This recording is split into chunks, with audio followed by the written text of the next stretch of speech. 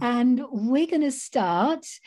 So I want to start by welcoming all of you to this. This is a third in the Weaving the Webinar, weaving the web links between women from Greenham, really right through. But this webinar is particularly focusing on women in Black and other sort of connections to that, which we're hoping, if we can get Sian on, will include women's aid to former Yugoslavia. So I just want to say just a little bit about why we're talking about weaving the webinar. And to do that, I'm going to share my screen with just a few little pictures, which I hope you can now see. I'm actually not going to risk trying to show you the full one, because so I hope you can see the central picture in the middle, because my computer at the moment, when I'm going into full screen, it seems to just paralyze itself. So we'll start with the walk from Women for Life on Earth that started on the 27th of August 1981 and arrived at Greenham on the 5th of September. And as we speak, there are Greenham daughters, if you like, some of whom literally were in pushchairs as their mothers took them, or else they were taken as small girls to embrace the base and so on. And they are organizing as part of Greenham Women Everywhere. And if you go to the Greenham Women Everywhere website, you can get lots of information about this, a kind of recreation of that march, which is linking with today's issues, particularly the nuclear ban treaty, getting Britain and other countries that have nuclear weapons to join the Treaty on the Prohibition of Nuclear Weapons.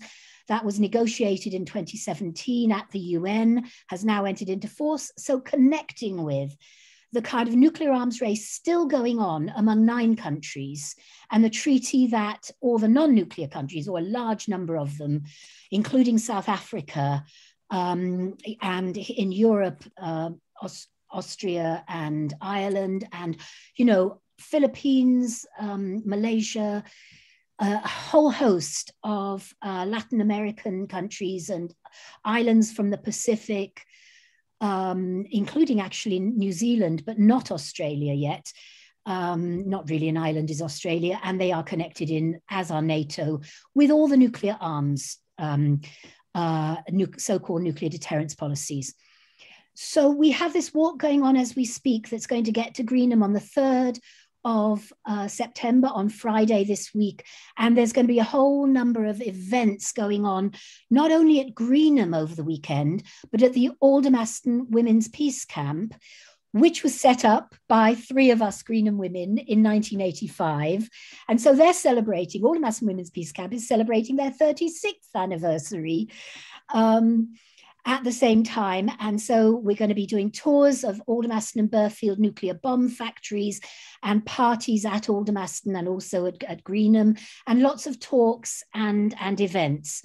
So why do we call it? Oh, and this one I just want to mention because there was a lovely film on BBC called Mothers, Missiles and the American President, about a group of Welsh sisters, and you can find it on BBC iPlayer if you've got access to that, which I know the UK once had. And this was actually my first action, and it was the Welsh sisters that brought this action, this idea, to Greenham when I'd only been there a couple of weeks, really wasn't intending to stay more than a couple of weeks.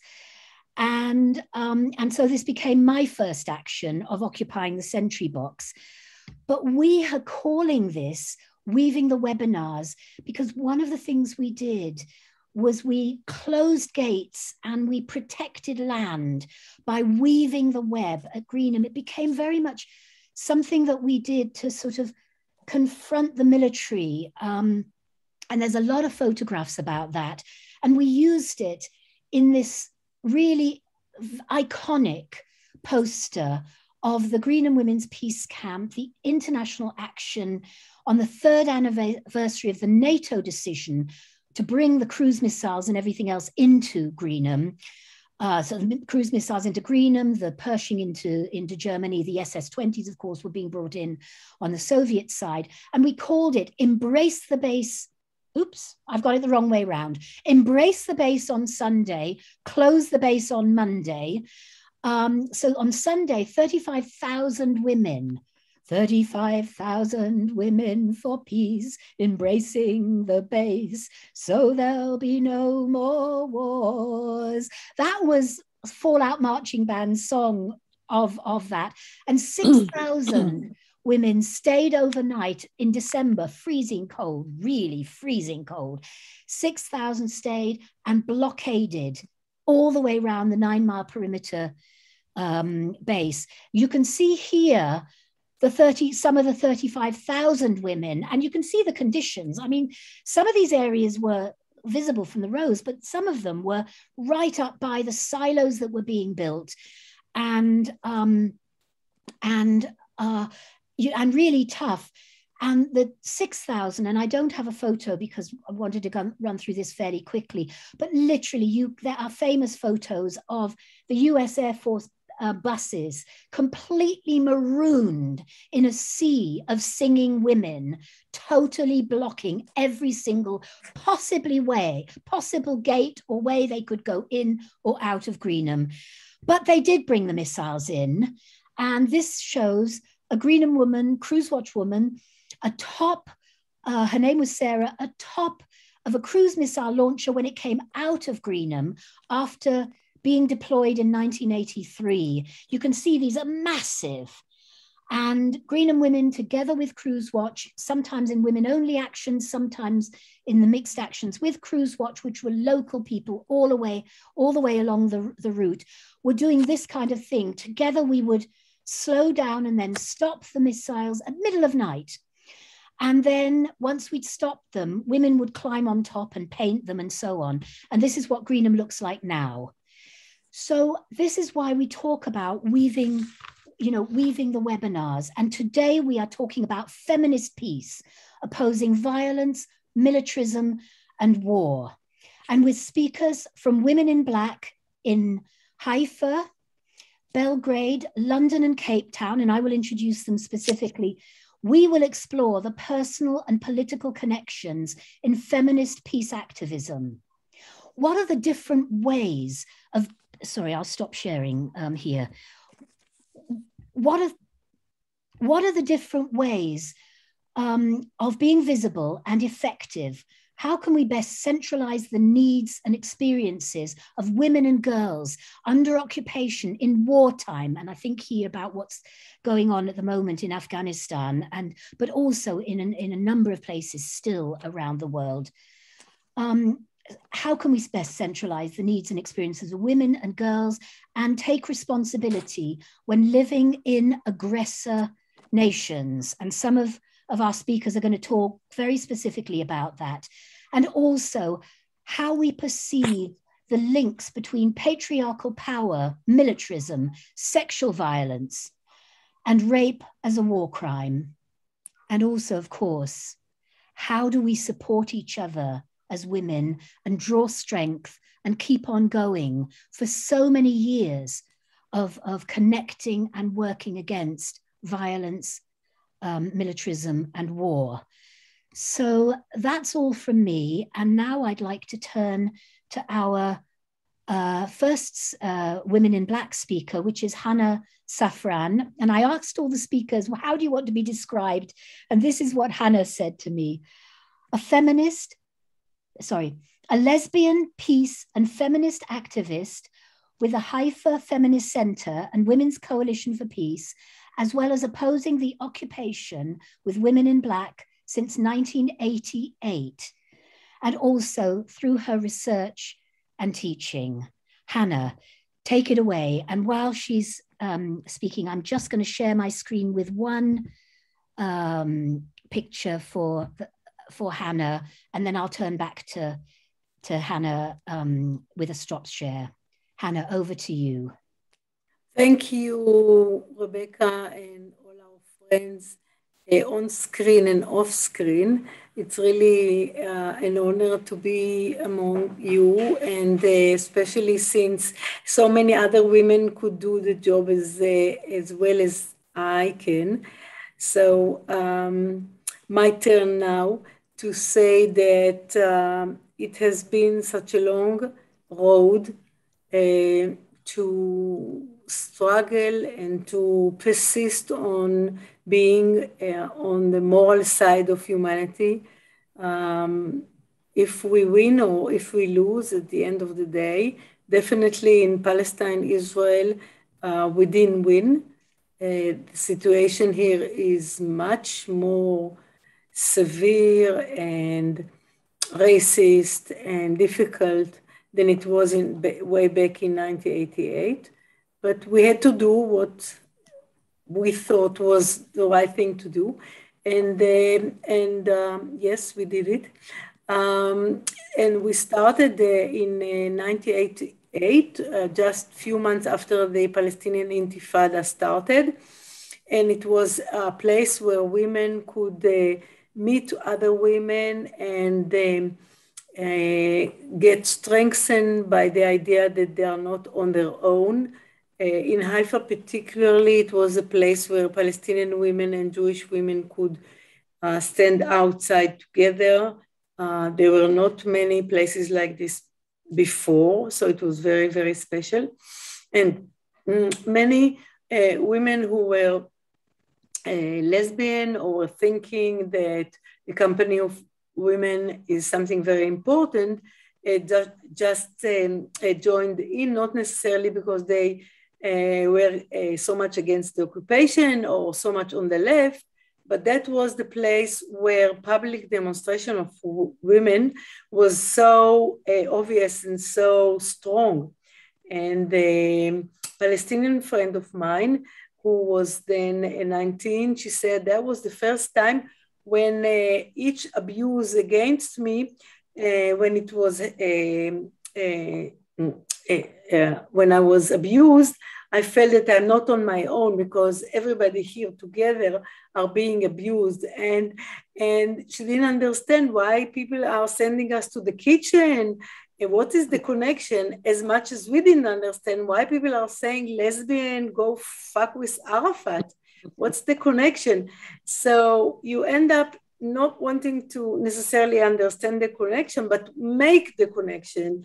And the connection is that we are fighting against patriarchy, and patriarchy is war, and patriarchy is militarism, and patriarchy is the oppression of our own lives. So it was very important to be there in public, to strengthen each other, to create other connection. And indeed, a few years later, the lesbian feminist community became much stronger than it was before. Many women were individual, much more than our relative numbers in the community. And eventually, there were other groups in Israel of women doing different aspects of struggling against the occupation, like helping Palestinian women prisoners, creating dialogue groups, and so on and so forth. We really did the lot. And then the second Intifada came, and the new groups came, like Black Laundry, and they even marched naked. What more can you do? You imagine something that we should have done, we did it. Of course, it's a different style, and it's a different size. When Rebecca talks about 35,000 women, but you know, England is not Palestine, Israel, and we did manage to have lots of people outside in demonstration. Not that it made any bigger impact than when we are only 10 or 20, but we did what we really needed to do. And of course, we were influenced by other women and what we knew about them. Black Sash in South Africa, the mother of Mayo in Argentina, Greenham Common, I cannot say how much women knew about Greenham Common at that time. I definitely knew about that because I used to live in England. And the only reason why I didn't travel to Greenham Common is because I was myself an immigrant, and you are afraid to lose your status if you join demonstrations. So you stay private I stayed private for a few years. But then the impact is not necessarily one-to-one. It's a sort of solidarity, international solidarity that you feel. And very soon after we started, we felt that other women around the world using the same idea or in a different way. And we are part of, yes, a big tapestry, weaving each one in a different country what we need to weave. So there are so many things to say and so many memories, and even the current struggles nowadays, which we tend to invite men to join in, because nowadays, you know, you move from being a woman to a man in such an easy way, so it doesn't really matter.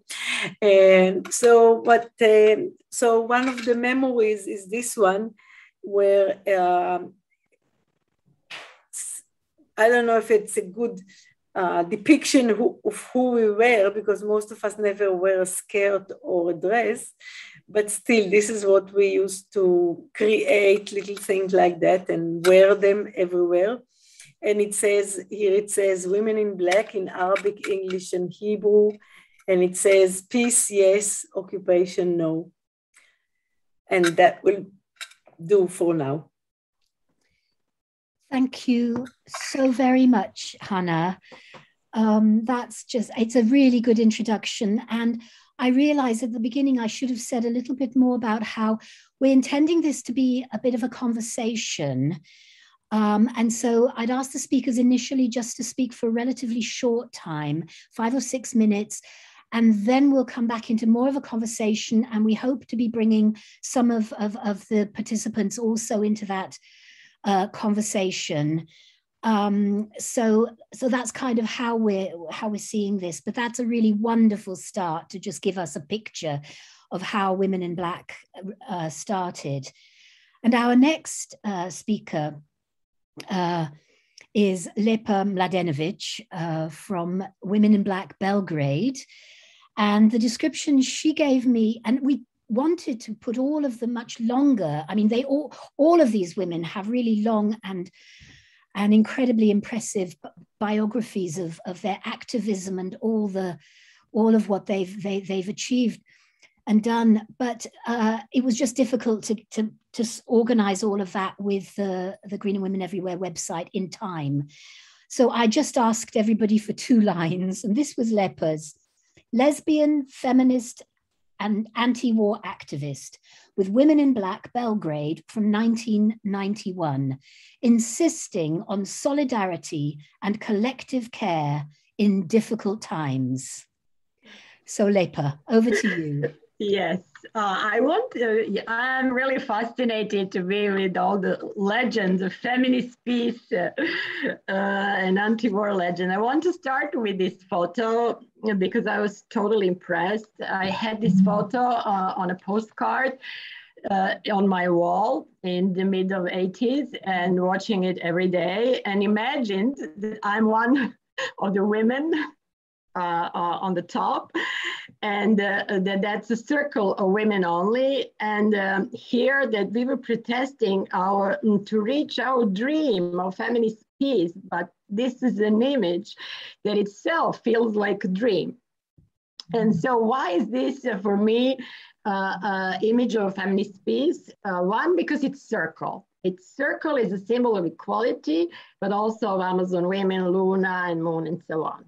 Second, because we hold hands and we want tenderness and togetherness to be values of the feminist future. Then here, third, is because we are disobedient. We are disobedient to patriarchy, we are disobedient to state, we are disobedient to society, to the family. And we are dancing on top of the nuclear silo on top of patriarchal throne, on top of the male world. I'm totally fascinated with this photo. And if we don't dance, it's not our revolution. So that's how this photo was really part of me. And then we go to 91, when the war started in the country where I live. So we can go to the second photo. So in the summer of 1991, a Serbian regime from the city I live in started the war in Yugoslavia because in order to control the other parts of republics who wanted to peacefully dissolve, but they didn't let them go out peacefully. So they started aggression to other parts. So practically at the very beginning, there was an anti-war movement, and that's the summer of 91. So we are now at the 30 years of our, history of anti-war movement. And then very soon in October 91, we formed Women in Black Against War, practically in solidarity with Women in Black from Israel. We took the model of Women in Black in Israel, but also at that time, there were already groups of women in black in Italy and Spain, because they took the model of Israel in order to oppose their government's involvement in the Gulf War in February 91. So we started with our vigils for 1 hour, standing in black, and that's how we went on, and me standing on this is piazza, main piazza in Belgrade, for the next many years until the war was over in 99. So I want to say just two things. What did we learn, and what did I learn? 2 political points from this anti-war movement. One, that women organizing to protest against war is in itself an aim. What do I mean? I mean, also, like Hannah said, we did not stop the war. The war was stopped in former Yugoslavia, but not because of the anti-war movement or peace movement, or not because of us, because of other international interventions.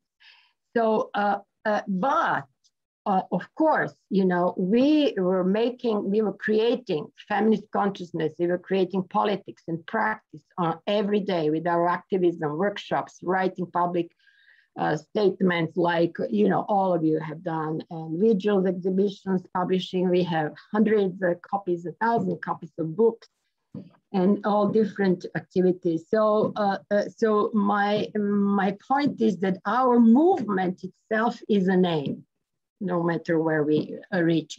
And then second point is the picture 3, which is a photo from the annual meeting, Women Solidarity Against War. That's the one, which we organized, Women in Black Belgrade. And also many women internationally came every year to this meeting. For 10 years, we organized this solidarity meeting. So what was really crucial for all these 10 years of the wartime was that we learned that circulation of women's solidarity is crucial for our mere survival, just for our survival, for our political, for our moral, and for our emotional survival in the war zone, and those of us who were around the war zone. So I can say, and I always keep repeating, that women's solidarity saved my life. And women used to come from different parts of the world to us, activists, to show us solidarity. And we will see some of the actions later on. But at the same time, we from Belgrade sent different kinds of solidarity to women in the war zones. So this is exactly what I really think that we need now in regarding to women in Afghanistan. And many are already doing it, showing that women in Afghanistan are not alone, that we care about them, and we care in 100 many different ways.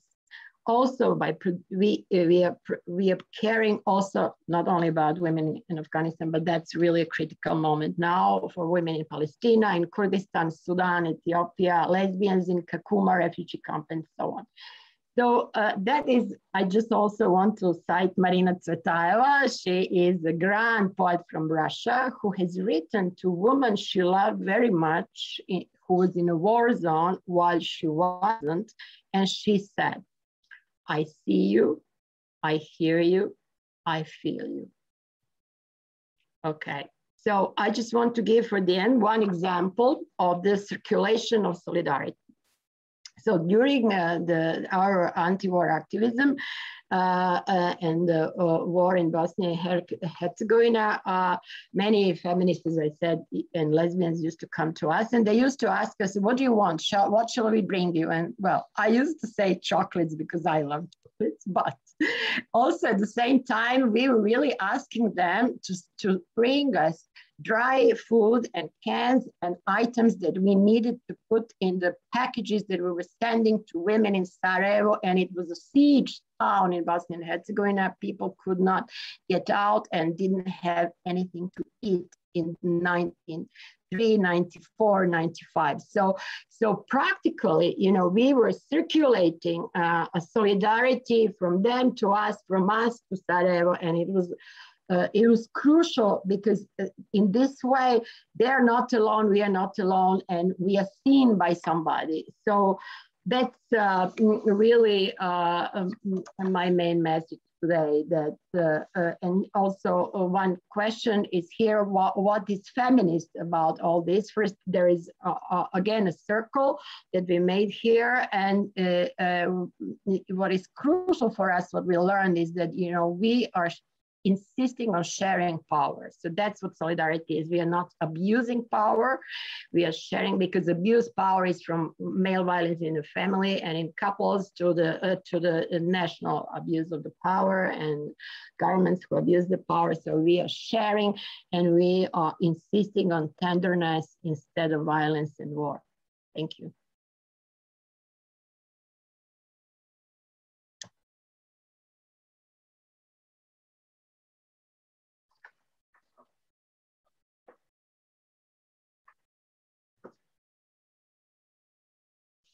We can't hear.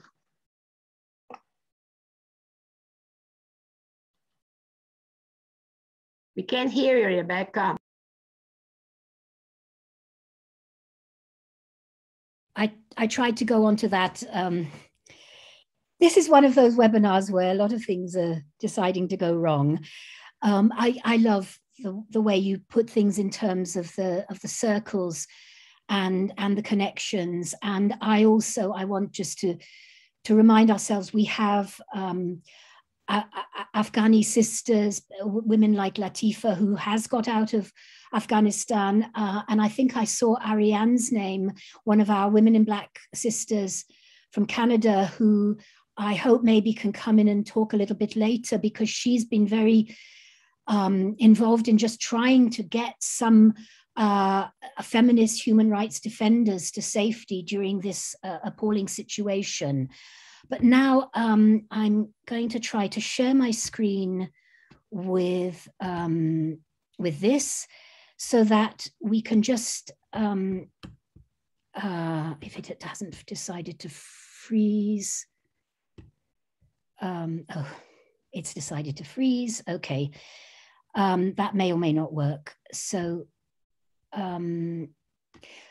yeah, I'm going to try to bring up the photos that oh dear, sorry, really sorry. This is just one of those days.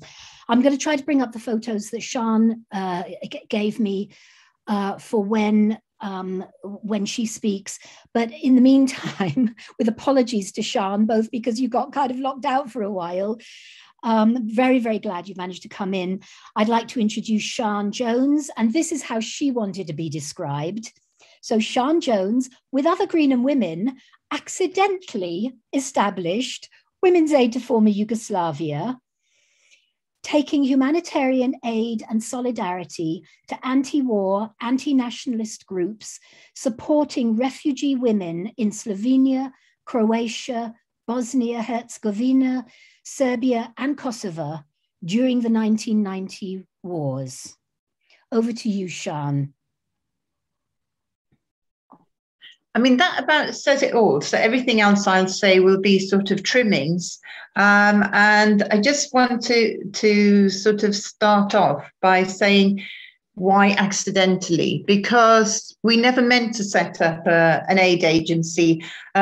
Lots of us who had been at Greenham at the end of the 1980s, beginning of the 1990s, were carrying on actions not only at Greenham and at Aldermaston, which is another nuclear weapons establishment, the British one with the American technology, and also something called Women on the Road for Peace, in which lots of women would bundle into some vehicles. This is an aid vehicle as opposed to a women's aid as opposed to Women on the Road for Peace vehicle. And we would bundle into those vehicles and drive around Britain, finding military bases where we could protest against our own country's militarism, nuclear weapons, and anything else that we decided that we were going to protest against. And this second picture here is when we finally got to Belgrade. That's me and Ippy, one of the other women who helped found it. But we had this whole sort of idea that when the war broke out before the war broke out in Yugoslavia, we went to an arms fair in Portsmouth at a place called Whale Island, where, amongst other governments, the government of what was then the Socialist Federal Republic of Yugoslavia was a participant. And that time it was one of the 10 biggest arms dealers in the world. So we were there, we were protesting against war crimes, and somehow from Whale Island and various meetings at Greenham, and the sort of theme in our mind that war is menstrual envy, we had the idea that we wanted to do something to help.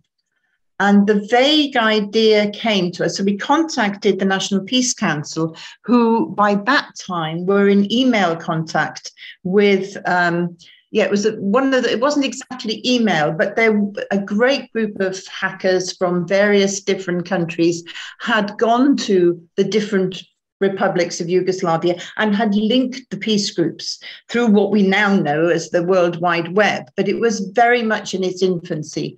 So via the National Peace Council, we wrote to all these women that we didn't know in Yugoslavia in various bits of it and said, what can we do?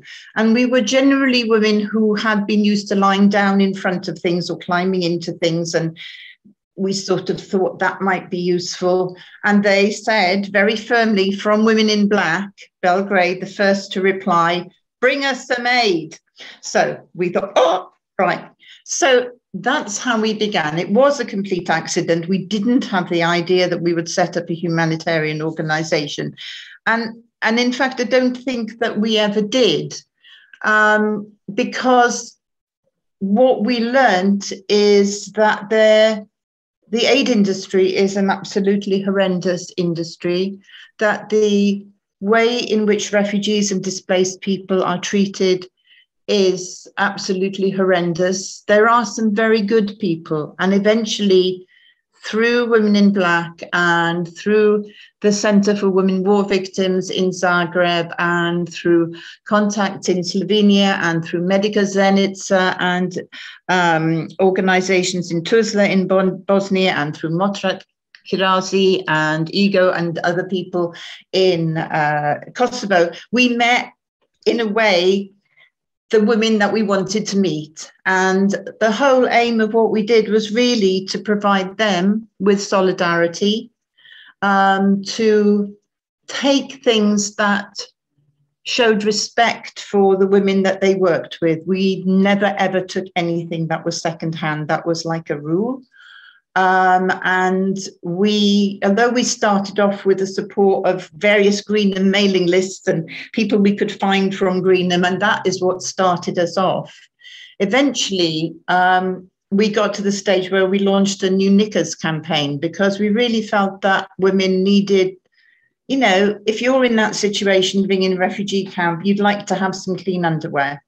So we launched a new knickers campaign, and sooner or later we were being supported by the readers of Cosmopolitan, not really on our political level.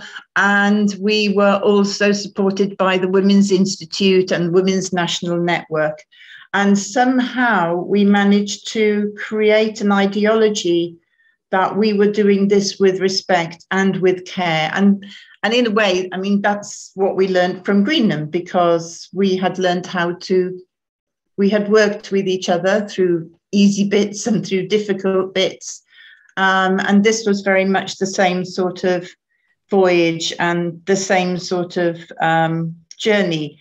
And so when we met Women in Black, that little second picture that Rebecca showed was, we went to our first Women in Black vigil.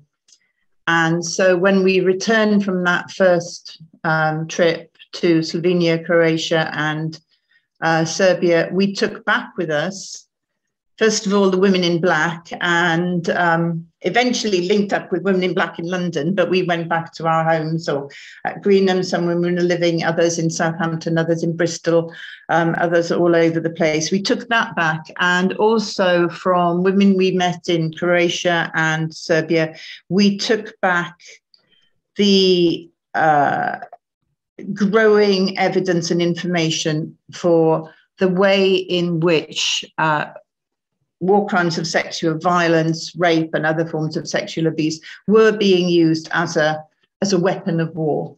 And it was with those ideas that we returned and transmitted those to people that we knew and to alternative media. I mean, it was a very do-it-yourself effort. We made it up as we went along. And in a way, I think Ippy and I were talking about it the other night, and we hope that we have, between all of us who were involved, and there were hundreds of women involved in one way or another, we created an alternative way in which you can work in solidarity with women in war zones. And you can also, through direct action, then oppose what your own governments are doing. But that's a whole other Greenham story. Thank you very much, Sian. So yes, I mean, I have to say it was an extraordinary experience. I was a truck driver with one of your convoys in 1993, and that's when I first went to Belgrade. I met Lepa and Stasia, Jadranka, Rada, Milka, and then I went back and slept in the corner of the WIB office for some weeks. But it's how all of these things connect, and the fact that that originated as a meeting at Greenham, you know. Also, you know, it was sort of, that's, I guess, you know, how the women's solidarity connections get made. So my next speaker, or my next conversationalist, is Liz Khan, and for the so Liz Khan, and I've kind of drawn this description. A feminist peace activist, went to Greenham for Embrace the Base, and then, like a lot of women who went for Embrace the Base, went home. In her case, she had 2 daughters, you know, had other reasons for not being able to live outside the base, but went home and founded a Greenham group. In her case, it was Hackney Greenham Group, and there was Camden Greenham Group, and there was Manchester Greenham Group, and Bradford Greenham. There were all sorts of Greenham groups all up and down the country. And so Liz Khan, a feminist peace activist with Hackney Greenham Groups in the 1980s, also got involved with Women Against War Crime, which was part of that network that, you know, a number of us with Cynthia and others sort of started just as the war began in Yugoslavia, to really focus on the way in which rape was used as a war crime, and to, you know, trying to raise awareness of this and get it recognized as a war crime. And that morphed into, and so Liz was one of the 4 co-founders of Women in Black in London, to which actually took the name, I think, in 1993, but had been a group that was organizing really from 1991 together to support and connect with women in Black activists, especially in relation to the occupation, the women in black in Israel, Palestine, because that was, of course, still going on, and bring in then the internationalism of our anti-war support with Yugoslavia. So I'm going to ask Liz now to come in and just talk a little bit about your activism. And while you're doing that, I'm going to hope that I can put up some pictures that are also shared from Cynthia, who sadly died in 2019. But Cynthia took a lot of these photographs that are there while Liz is speaking. Liz, over to you. Okay, well, thank you. Well, a lot of what I was going to say, I think you might have just said, Rebecca, but in the early 1980s, I was working in a feminist collective, which was working with children and with women. So providing almost alternative sort of ways of caring for children, challenging the stereotypes, providing girls' nights, but working collectively, we all shared all those jobs. And that was early 1980s. And then in 1982, when the call for embracing the base at Greenham took place, we all went, my work went in our bus to Greenham to join in with the other 29,900 and however many women. And that was life-changing. Came back, it was life-changing for me. So came back and, like Rebecca said, became part of a Hackney Greenham group. So we were the first Hackney Greenham group, Hackney's in London. By the time that we got rid of cruise missiles, I think it was at 87, there was 16 groups just in Hackney, all going up, taking part in actions. And that was the main actions that Greenham women were organising, but also we had actions of our own. And there'll be some photographs. The photograph you're looking at now, the photograph you were looking at is us closing down the main road in Hackney, which we knew that if cruise missiles was going to come out and be used, they were going to close all the main roads. And so we would do this 4 a.m. call and go and close the roads by 5. And it was just to give an idea to the local people that this would happen. The photograph you're looking at now was an action that our group, in fact, it wasn't just our group, there was more than just our Hackney group, but other Hackney groups. And this was at Aldermaston, where some of us went in. One of us had to type her own warrant sheet because they couldn't type. The police couldn't type. So we stayed as a support group, going down, taking actions, and it changed us, because initially we didn't want to confront authority, the police, the army, and just over time, sort of cutting fences, being arrested, being involved in actions, it changed us. And the fact that we got rid of cruise missiles, and that even the Americans had left by 1992, really showed that if there was enough of you and you just kept on going, that it was a success. So we were a group until about 1992. And then Cynthia, who's taken a lot of the photos, and myself and other women involved in Greenham became Women Against War Crimes. And we were protesting at that point outside the Yugoslav embassy. Cynthia was then involved in doing some research and was going to the former Yugoslavia, working with Medica. And we then learned about how the Italian women had taken the Women in Black vigil from Israel to Belgrade. And we then changed our name to Women in Black London. And we have protested ever since. We protest against militarism and war, justice for women. We look at the whole continuum of violence against women. So that's violence in the home and violence in war.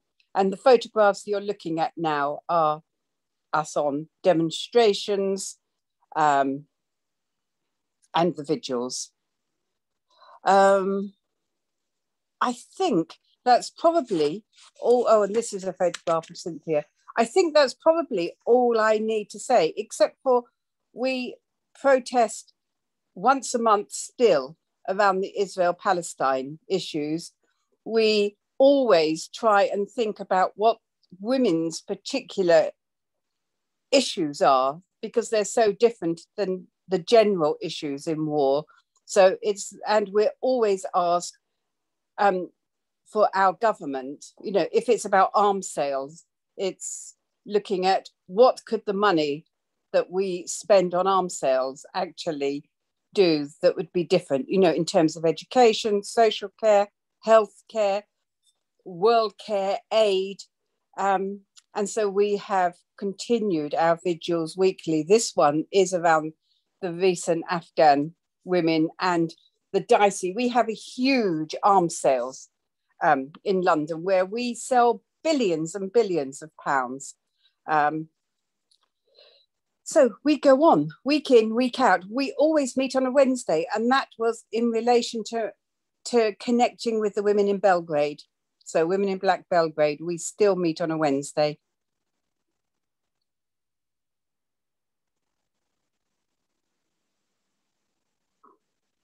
Sorry, thank you so much, Liz. That's really great. And it was lovely putting together some of these pictures from Cynthia's various slideshows.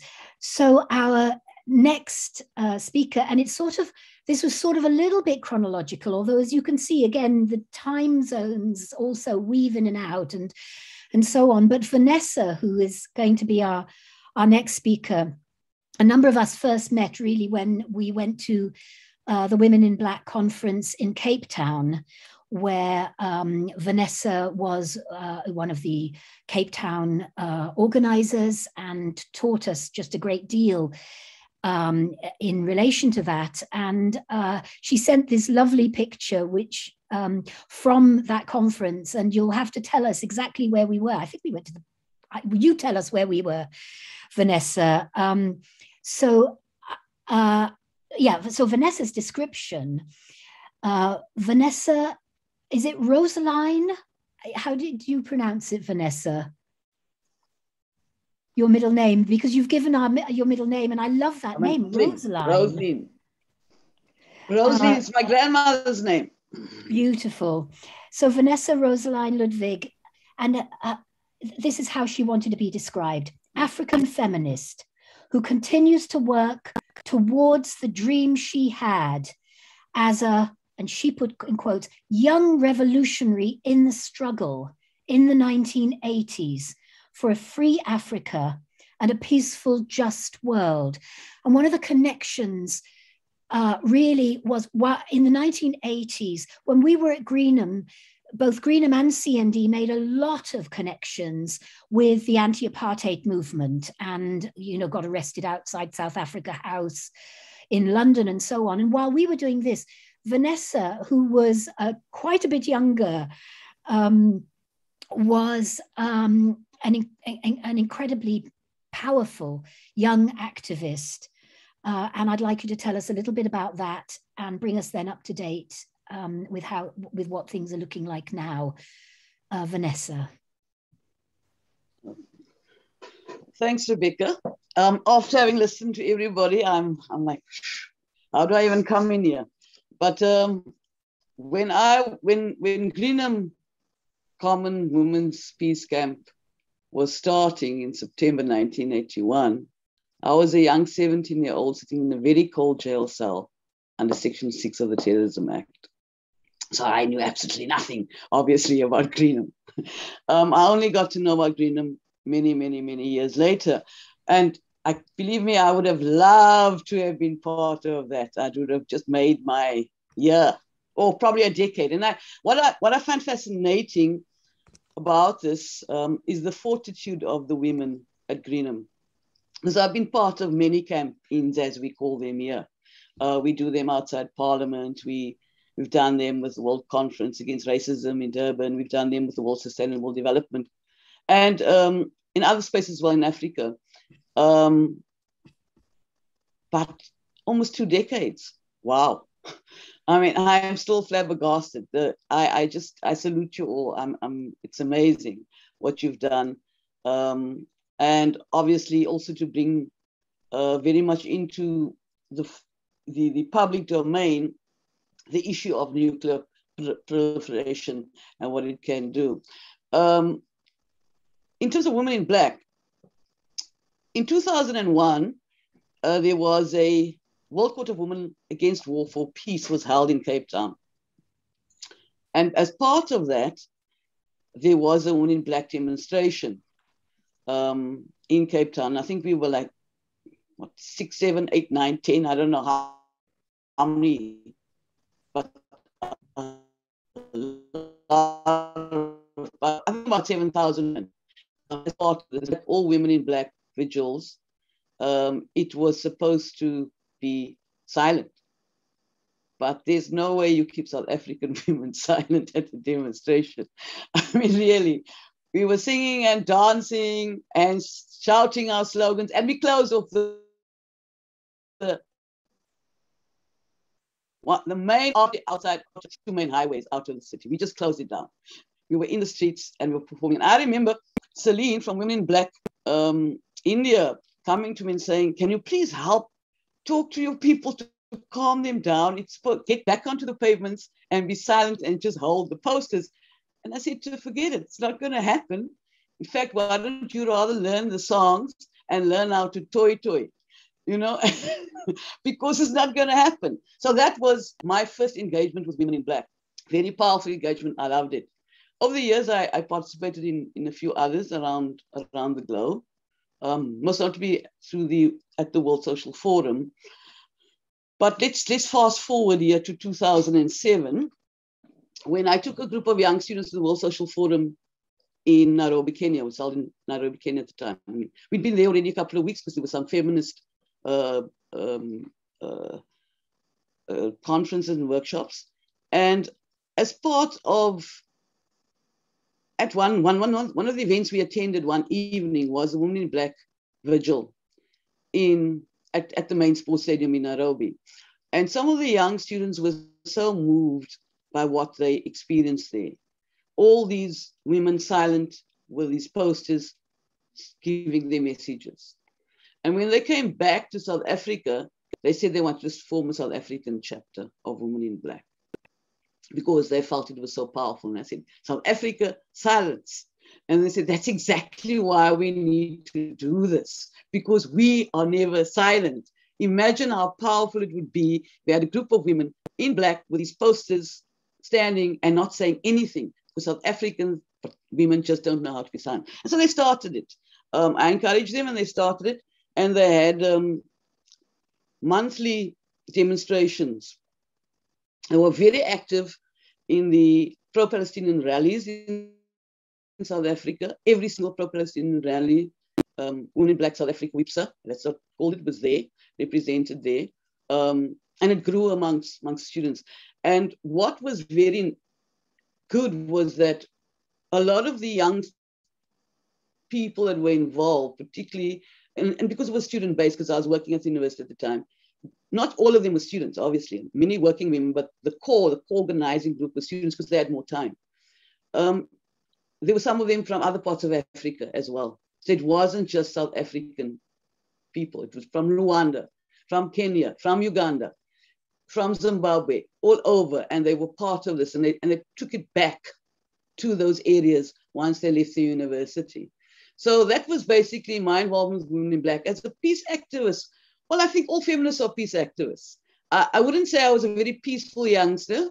I used to always say to my grandma growing up, Achma, you know, because we'd go out and demonstrate and we'd be beaten up and just terrible things would have shot, everything. And I used to say to her, you know, Ma, I don't think there'll ever be people should say, oh, you must be more peaceful, you must be more peaceful, because I used to be so angry. And I said, but there'll never be peace until the last one of them or the last one of us is dead. And she said, no, you can't say that. because you can't beat evil by doing evil, and violence is evil. And so I had to learn my grandmother's peaceful ways over time, but also I think that all feminists, as I understood feminism more, one understands that all feminists are peace activists because we are thinking all the different in a world where the vilest forms of violence have been perpetrated on women's bodies in the name of peace, democracy, progress, prosperity, right? In the name of the pursuit of happiness and so-called social cohesion. This is what has been done to us. So you cannot be a feminist and not be a peace activist.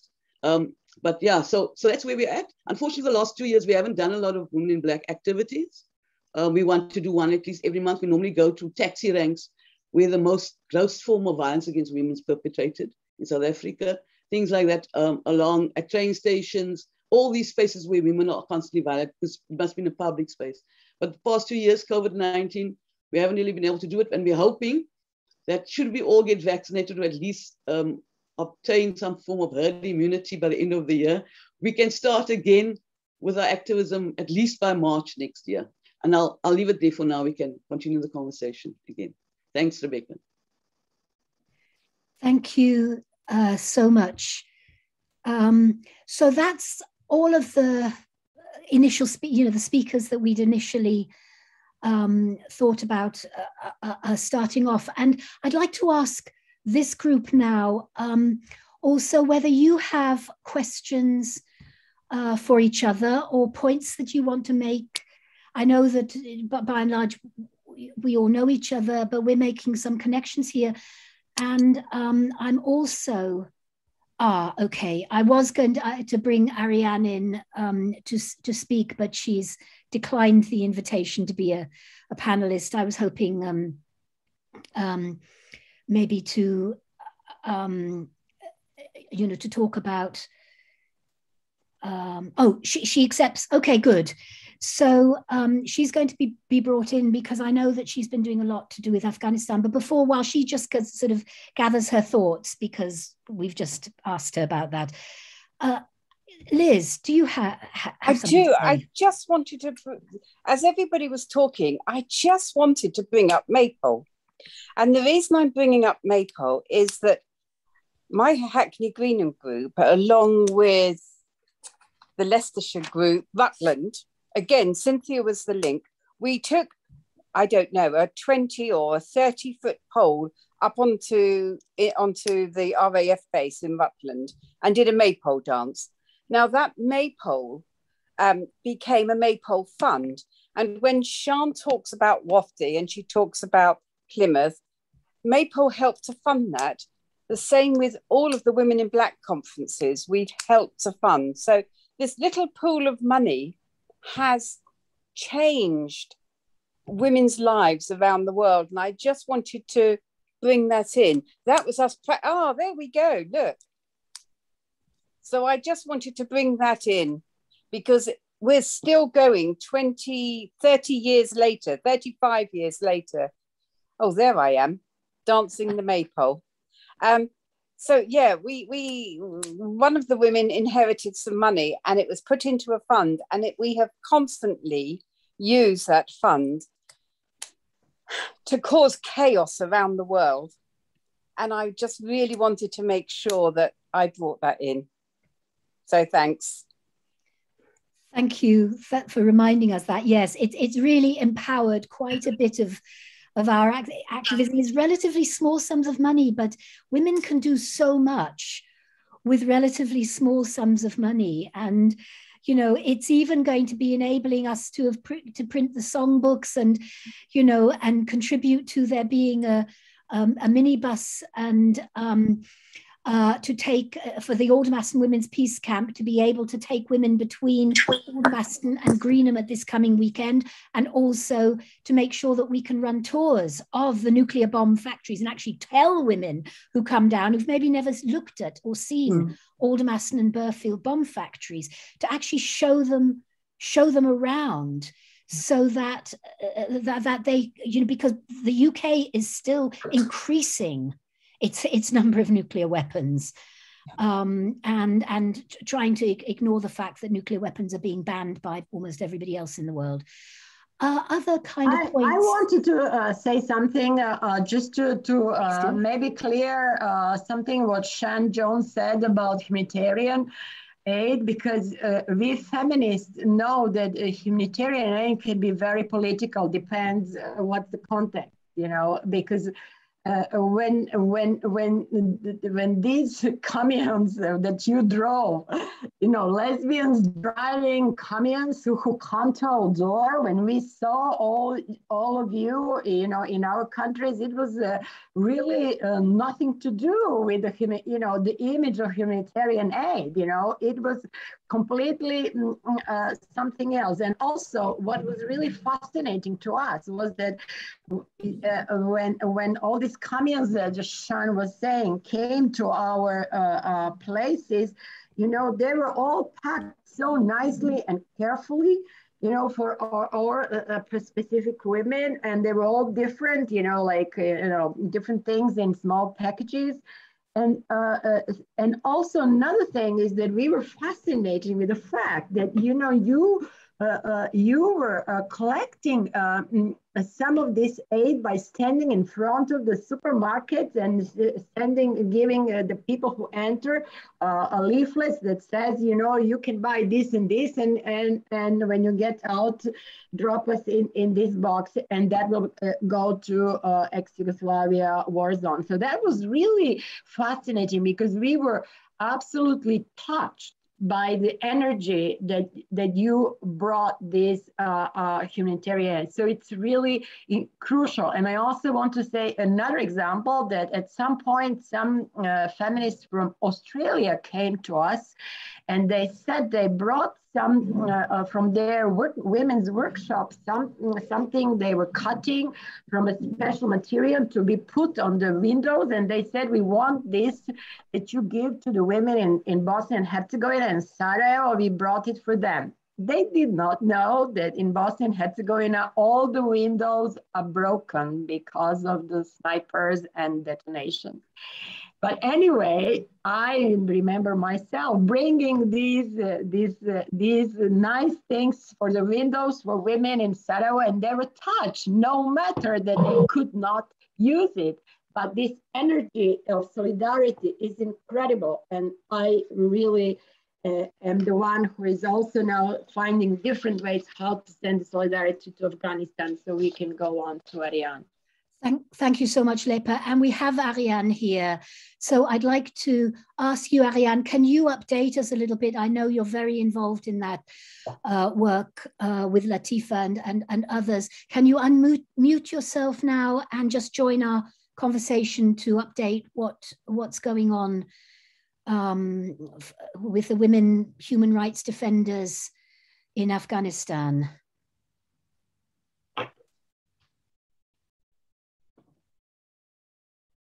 Ariane, can you unmute yourself? Maybe. I just did. Thank you. Go ahead, please. Talk to us.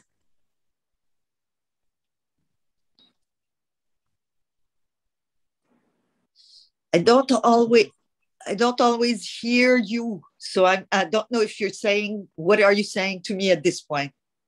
I'm inviting you just to update us, really, to tell us. I know that you're doing a lot of work to try to bring women, feminist human rights defenders to safety in this appalling situation. Can you just let us know what's happening, if you can?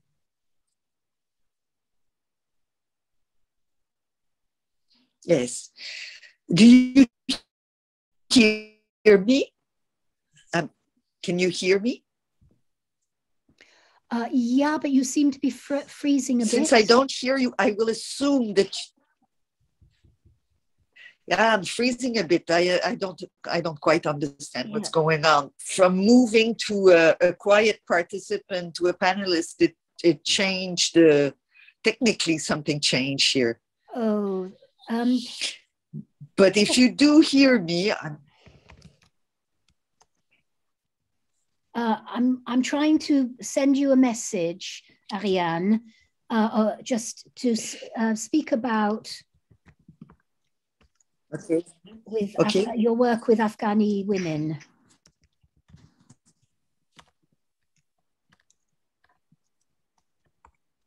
To go only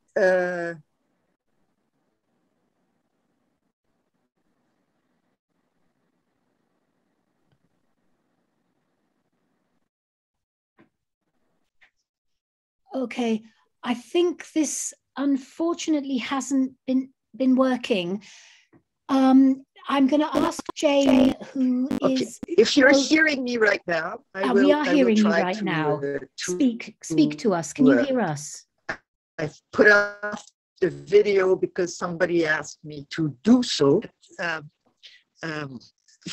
That's probably Jane, our tech person, who's also a Greenham woman and a Watford woman and goodness knows what. But can you hear us now? Can you hear me, Ariane?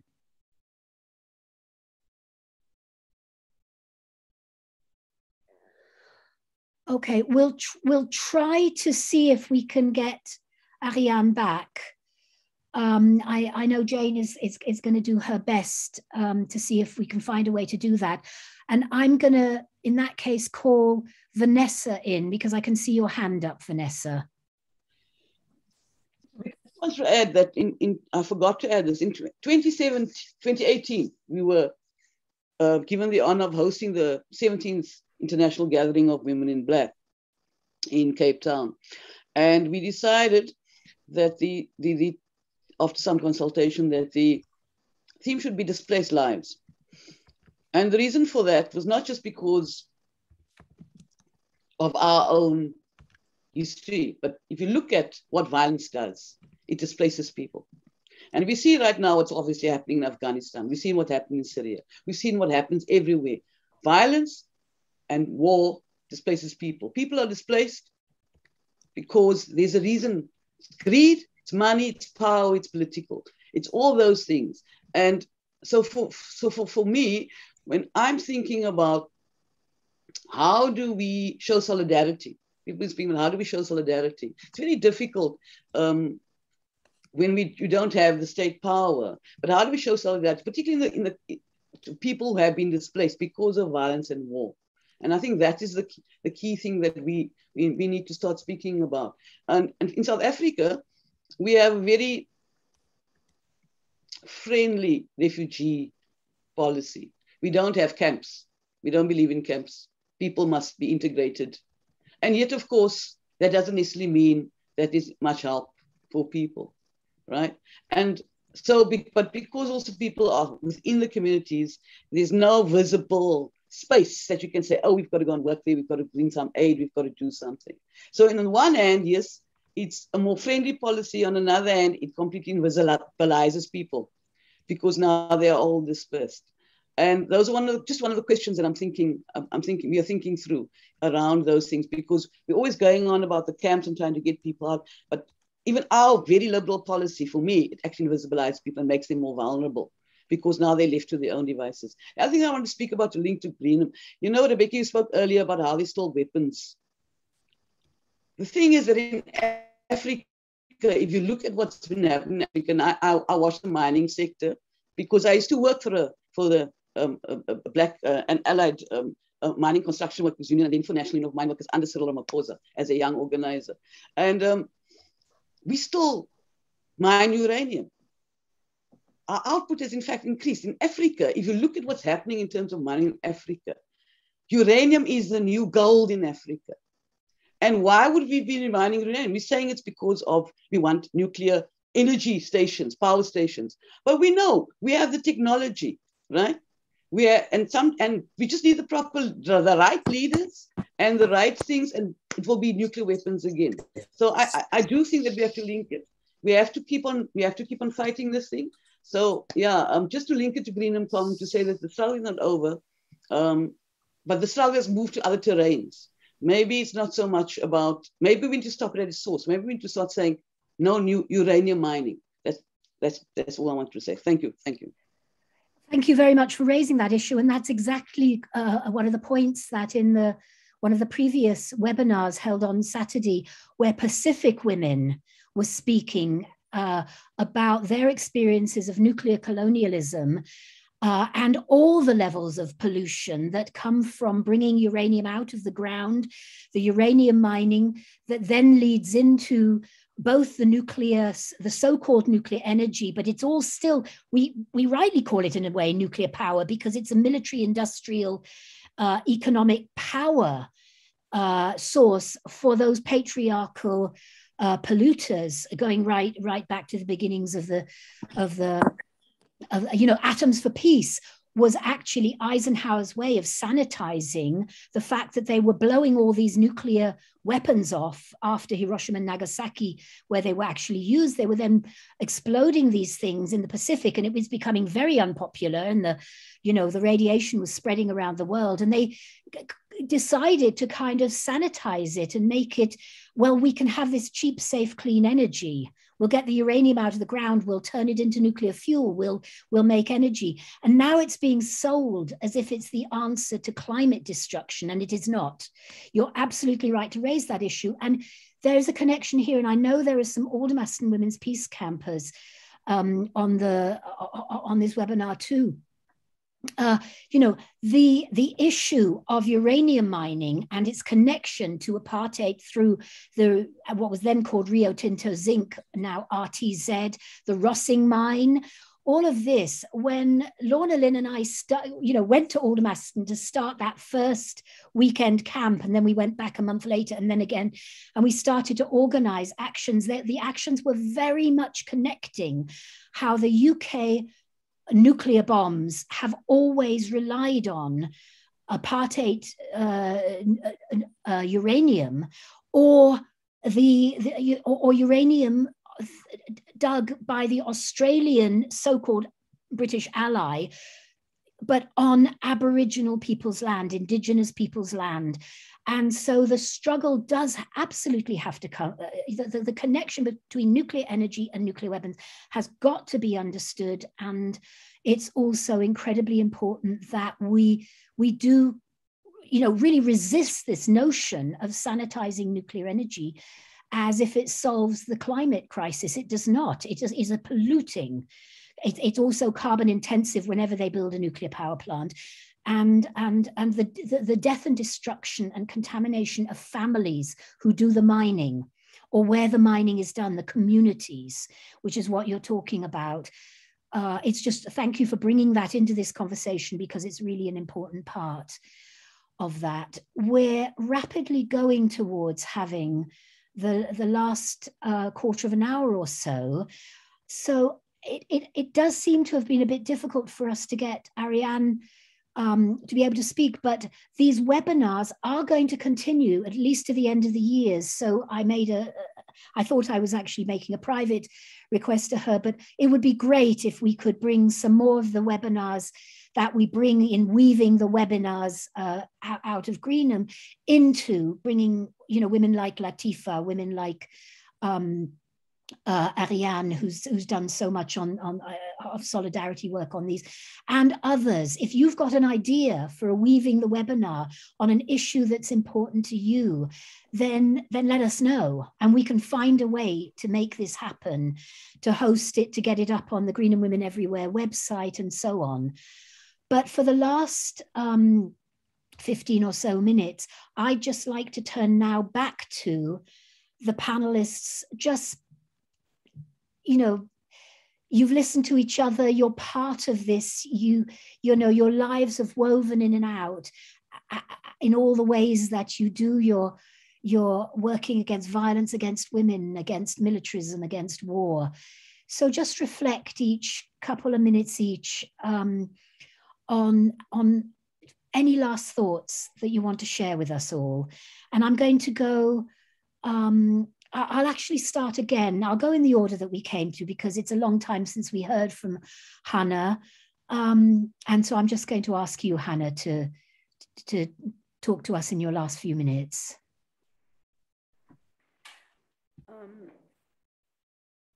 There are many things one could reflect on. I think for us, for such an international meeting, It's the strengths that we draw from each other, knowing that women all over the world that are doing similar things, sometimes with a knowledge of what other women are doing, and sometimes by the butterfly effect that you just do the same thing and you wake up in the morning and suddenly everybody is doing it everywhere, because this is for us something so obvious. War is lethal and is killing and is something that should be stopped all over the world. And particularly now when we're talking about the whole world is talking about Afghanistan and wow, the Americans left Afghanistan and how terrible it is. It is terrible that the Americans were there to begin with, and the Russians were there before them, etc., etc. And what we have here in Israel-Palestine is because the English were here and they left a mess. And thank you. And etc., etc. It's all very, very connected to the history of colonialism in the last, I don't know, 400 years. And trying to understand that and undoing colonial legacy is so difficult, and it takes so much energy, and it's and energy is something that we get and give from each other. So this is the strengths we have, and as long as what did you say, Sean? It's our duty to find joy in our struggle, as long as you manage to enjoy what you do, and together with the suffering that you might feel or you might see. You keep going until one day, hopefully, even feminists die. So that is not in our hands. So I don't know, it's just to say thank you, and thank you for all those almost 60 people who joined us and remain incognito. And but they're there, and there are so many other women, and I must say men too. They are good allies sometimes, and we should use them as our allies and work together, because without allies we will not be able to achieve anything. Thank you. Thank you very much, Hannah. And I also wanted to say that we had hoped to also have a Palestinian Women in Black, Rauda Morkos, but she wasn't able to join us today. But because we can have these webinars going on at least to the end of the year, we're very much hoping to bring her and maybe some other women together to talk more directly and specifically about the whole situation with the Israeli occupation of Palestine. But that'll be later, and we do hope to bring that in. Now I'd like to turn to Lepa for your closing kind of comments, remarks, questions you might have. Whatever. Closing remarks, joy struggle. I will cite Vanessa, but I want to say two things on what Vanessa said. One is that I'm really fascinating to hear that there is a country in the world where the refugees are not in refugee camps. Because over here, and you have to understand that Belgrade is on the famous Balkan route, and many thousands and thousands of refugees passed here, and those who are here, they are locked in the refugee camps. We can't see them, we cannot support them, we cannot have any contact with them because we're not even allowed to get in. So because the state really keeps them so that nobody even knows that they are there. So, and there is about 600 Afghanistani people in my neighborhood that I never saw. I mean, who are here already a couple of years. So that's one thing. But I also, because I'm the one who was also working with women who survived the rape in war, and that's one of the issues that you mentioned at the beginning, I want to connect to what Vanessa said, that violence displaces people. But in fact, violence displaces emotionally the feeling of self. And so many women who have been raped in war are also outside of the war, they say they have to displace their feeling of who they are in order to survive. So many times they said we lost the feeling of home emotionally and, as an experience, and that's what violence does. So this displacing, I just wanted to add another dimension on this term of displacing. And just to finish that, solidarity is the pearl of the feminist movement, and I'm so happy to be with all and everybody. Thank you very much, Lepa.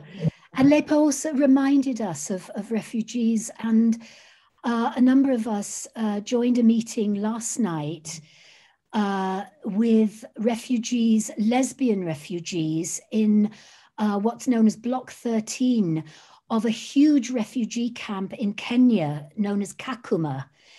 And there were a number of women there from Women in Black and Million Women Rise, and some and Hina has been working Hina from Greenham, from Blue Gate back then. There's another connection there, who happens to be my partner.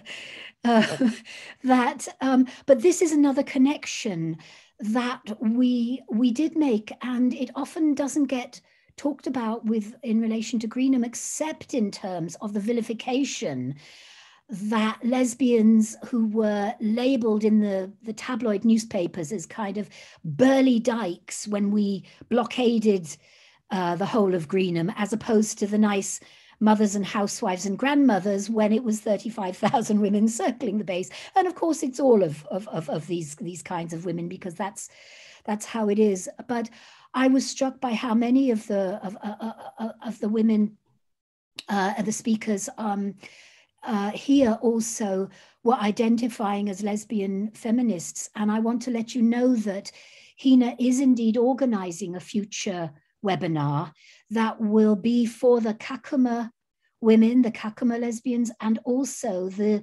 Lesbian Immigration Support Group, which is here in the UK in Manchester, and does amazingly wonderful work to enable asylum seekers to get their to get out of the asylum detention centers and get settled and so on. So that will be a future Weaving the webinar that is made later in the process. Now the next person I'm going to turn to is Sean.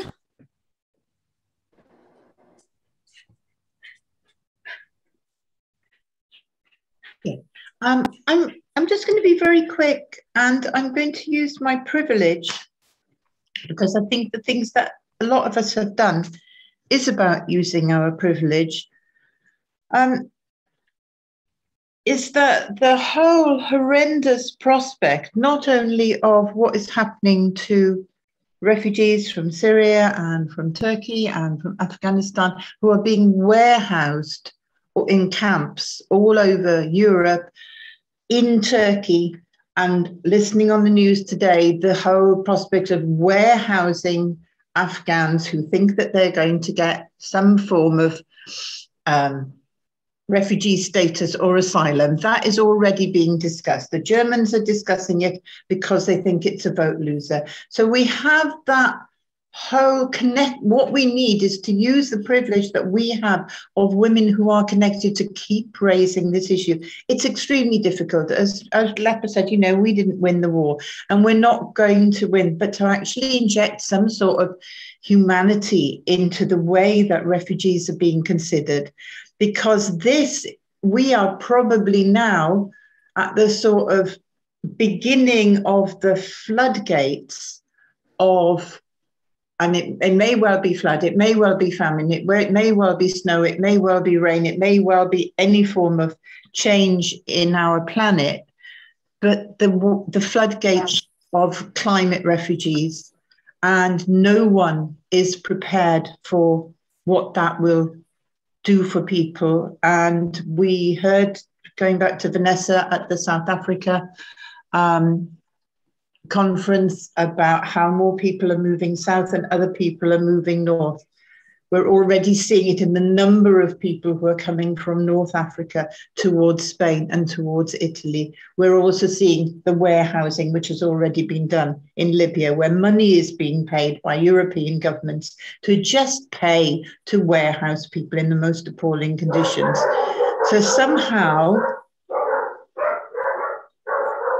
linking all of that together, we just are aware of this absolutely the enormity of what is coming. So if we can inject any humanity into this process, and if we as women in Black and women who have similar concerns can actually think about women, because it will have a direct impact on climate change, has a direct impact on women in displacement when they don't have water.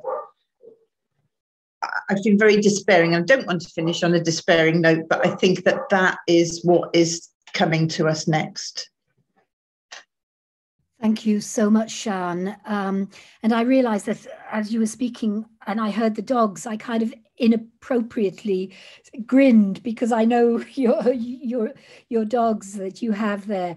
But this is a horrendous situation that's going on. And if we are women in Black, and we are Greenham women, we need to really be thinking about how much more we can do and should be doing to help women who are caught up in these military adventurism and wars, because we know as women, we never win wars. We are always caught up in them, but we don't win them. And so the next person I'd like to bring in, our next, just for some, again, closing remarks is Liz. Okay. Anyway, you want to say? Well, one of the things that I was thinking about is the full circle. And that is to say that last week I joined the march that is marching to Greenham. And what that's also doing was, there's a lot of old timers that were there initially, but there's also a lot of young people that have joined that march and are joining as the march progresses from Cardiff to Greenham. And then we'll celebrate this coming weekend. And then the other thing that gives me hope, because I'm trying to think about hope really, is the numbers of young people and older people who are demonstrating and constantly bringing to the notice the climate issues. And I think that the Women in Black Vigil in London doesn't attract young people, but the climate change has. And I think that that is definitely their thing. So I feel that there is hope. There will be that solidarity that demonstrators will find and feel from one another in this struggle. Thank you, Liz, and thank you for bringing in XR. We're part of XR Peace, which is the peace wing of XR. And in fact, last Wednesday, I was up at Piccadilly Circus talking about the connections between Greenham and XR Peace. A number of us from Greenham have been activists with XR since it was started, and also legal observers and helpers in various different kinds of ways. And it's really important to make those connections. And it was lovely that then when we set off away from Piccadilly Circus and the police and the media were wanting to know where we were. Well, we ended up at Oxford Circus, and there were a whole circle. It was the Women's Action Day. That's why I've also been asked to speak. It was a whole circle of women of all sorts of different ages holding their hands around a very large pink table, signifying we need to talk about this. We need to have people's assemblies to talk about the climate and how we tackle it in the ways that we want to change the world. And I went up and I asked to join this circle, and the two women I was asking, to reach out my hands to join, they just looked at me and smiled and they said, "We're glued together." So I sat myself down in front of them and managed to stay there. It was the most stressful action I've had. Stay there for at least 2.5 hours until the police came, and then because I had other things to do, I wasn't going to be arrested that day. But these connections are being made. And now I'd like to turn to Vanessa to sort of really bring us up to date on, in any way that you want, on the kinds of discussions that you're having in Africa and the kinds of discussions that you're part of as Women in Black in Cape Town.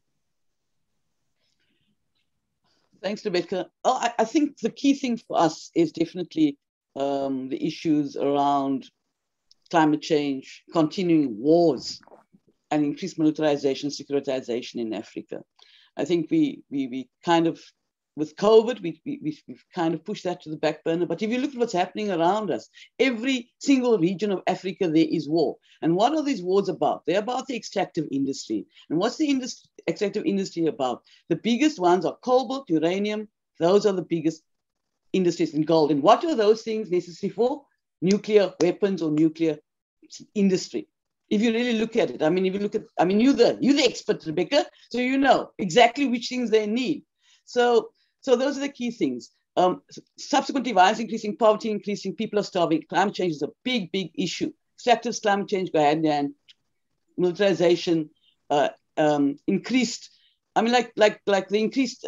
We talk about the Amazon and the destruction of the Amazon, but forget about the Congo Basin and other parts of the world that are also being destroyed, and the imposition of industrialized commercial capitalist agriculture and moving people off the land, displacing people, and when they can't live in their own countries, they move to other countries, and that creates even more conflict and war. So those are the issues we are talking about. But anyway, I wanted to end with something that was part of my presentation in 2018 at Women in Black. I just want to read that because that's how I feel about this space. And I just want to say thank you very much for this space. So let me finish with that.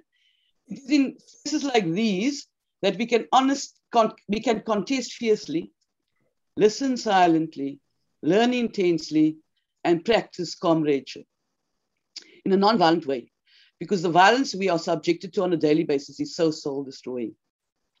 Most importantly, it's a space for engaging in the exact opposite of displacement, a space of coming together, of collating our ideas for our individual and collective survival, and ultimately our liberation. And to end up with that and say, that's what I found in Women in Black, that's what I find in spaces like these. So thank you for creating the space for me to be part of the collective and the collective solution. Thanks very much. Bravo. That was so beautiful. And bravo. Your words are how I feel every time I make these kinds of connections with women doing this work of opposing violence, militarism, and war, and building feminist peace. I want to thank you, Vanessa. I want to thank Sian and Liz and Hannah and Lepa, and also Jane, who is a Greenham woman. She's been behind her not showing her camera, but she's been our tech support valiantly in some difficulties that we've had.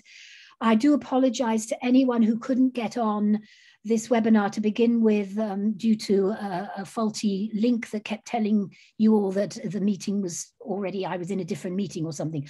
I want to apologize for all of that, but also to finish on a real high point too, because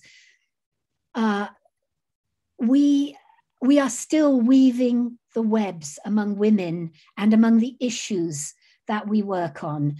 And some of us are now going to go down to Greenham and Aldermaston for all the events that are happening at the weekend. But for those who are not, we will be holding more webinars, and they're yours. As I'm here really saying, please, if you have an idea for a webinar on any of these issues that you connect with Greenham, whether it's refugees or wars in your area, or the right to protest, which is coming under threat in many of our countries, you know, all of these sorts of issues. It doesn't have to be just about nuclear weapons. It's really about all of these connected issues. Then let me know. And we will work with you to make it happen. For those of you that can't be coming down to Greenham, I know that Zolde Ishtar is organizing what she calls a Women Round the Campfire. It was originally going to be just Australian and New Zealand women, but I think she's opening it, she's changing the time zone a little tiny bit. So, you know, do contact us and we can get you a link to that. But just to keep working together, to keep campaigning together, to keep loving each other and all of those that we work with, to try to change the world, to build feminist peace. This is what we're trying to do, and this is what we have to do. Because if we don't, then by either nuclear weapons or by climate, there is not going to be peace for anyone.